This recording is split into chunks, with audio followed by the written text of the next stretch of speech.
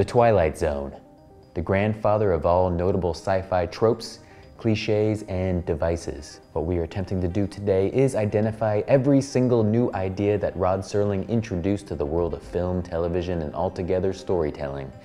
Every idea that would be an inspiration for and often imitated, replicated, and blatantly copied by all that would come after. Let's take a journey. Episode 1. The first episode, entitled Where Is Everybody?, was first broadcast on October 2nd, 1959. It introduces a multitude of sci-fi devices that the world would come to know, love, and even hate in due time. Black Mirror, I Am Legend, Star Trek, all borrowed from this single episode. Its opening narration's intentions are clear. The place is here, the time is now, and the journey into the shadows that we're about to watch could be our journey. So we're all on the same page. The story that we are about to watch, albeit science fiction, is supposed to be relatable. Got it.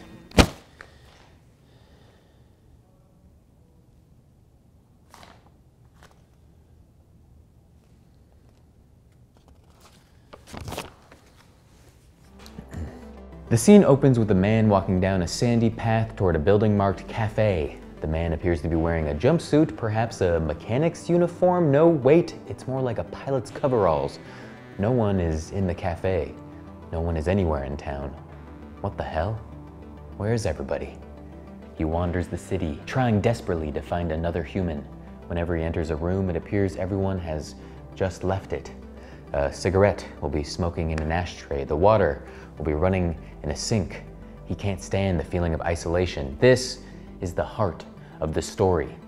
So, what do we have here? Well, it's a pretty classic case of the sci-fi trope, the last man on Earth, with elements of the subtropes, the loner, and the vanished. The protagonist of the story is inexplicably all alone, generally in a place where there should be a lot of people. New York City, a suburban neighborhood. Generally, the plot revolves around their quest for survival, scavenging for food or fighting off zombies, but what usually ends up being the worst enemy, however, is pure loneliness. Pure loneliness.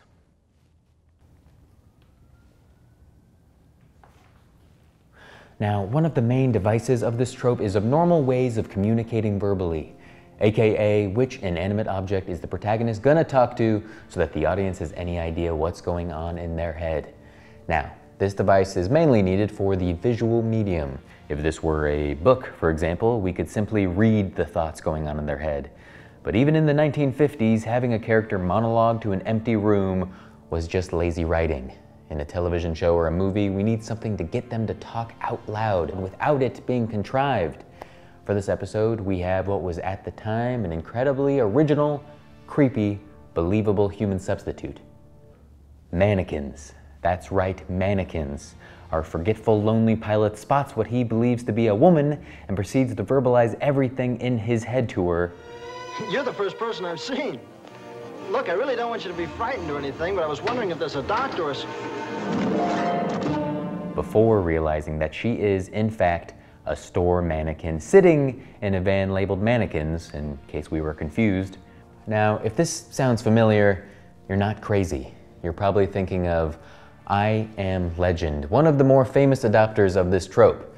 In this film, Will Smith's character wanders around New York City all alone, trying to survive the physical dangers of the night while also combating his own crippling loneliness. Who does he talk to?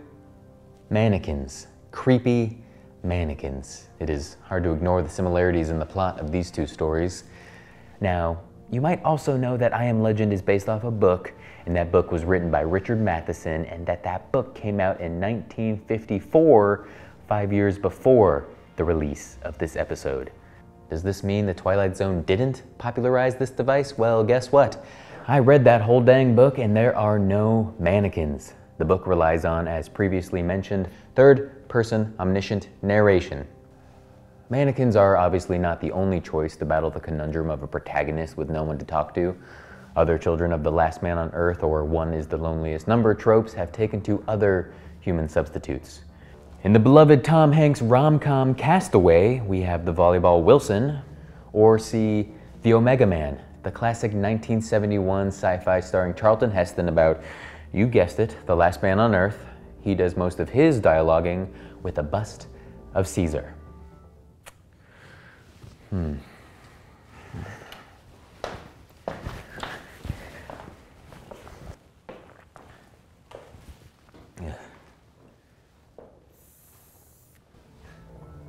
There is another subtrope at play here, the forgetful hero.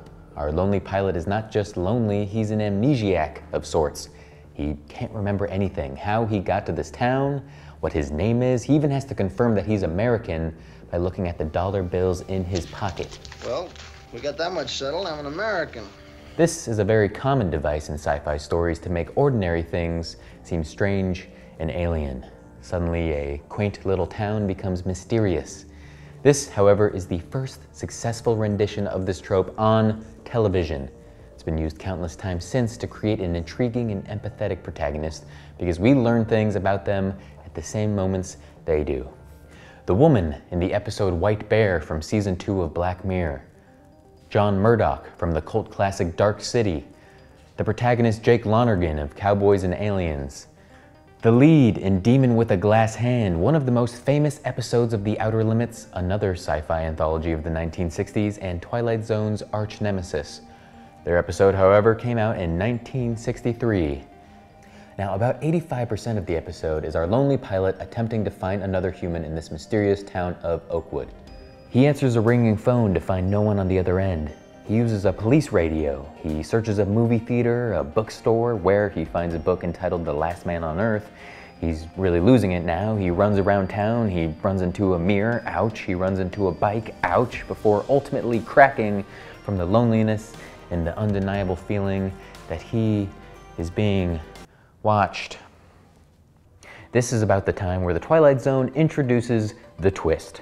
It's not every episode, but more often than not, some twist happens in the last few minutes that subverts the mystery on its head. It turns out they were on Earth the whole time, or that goateed man is actually the devil. In this case, we're expecting to find out what crazy supernatural thing is plaguing this haunted ghost town. After 19 minutes and 22 seconds, we finally see another living creature. We actually see several. It turns out. And this was a simulated trip to the moon, is that right, General? For all intent and purpose, yes. Our pilot was simply in a military test to see how long a man can go alone in a small vessel before he cracks. After having been confined to a 5-foot box for 484 hours, this astronaut in training broke down, and what we had just witnessed for 20 minutes was none other than the classic trope, all just a dream. Now, I'm not going to sit here and claim that the dream sequence was popularized by the Twilight Zone. Those have been around for a while. But to have a significant portion of a television show or film be presented as truth only to find out that it was the visual representation of a brain gone haywire, that began with this episode. We have the psychotic hallucinations of American Psycho, the video game realities of the episode playtest from season 3 of Black Mirror, several episodes of Star Trek, the entire plot of Jacob's Ladder, even the Adam Sandler masterpiece Click. All of these spawned from this one episode of The Twilight Zone. It bears mentioning that this episode, the first Twilight Zone episode, is very unusual. By the end of the episode, it turns out to be not science fictional at all. All of the events of the episode are explained easily by the final 4 minutes. It wasn't real. It was just his imagination. There are 156 episodes of the original Twilight Zone. This episode is one of only 4 that don't contain fantastical elements. 4. Looking back at it now, we can see how this episode breaks from the mold of typical Twilight Zone episodes, which are fully science fictional, supernatural, or horrific. But remember, this was the pilot episode. For all the viewers new in 1959, every episode of this show was going to be just like this, set perfectly in reality, no sci-fi plots that can't be explained by the final reveal. How wrong they would be. How wrong they would all be.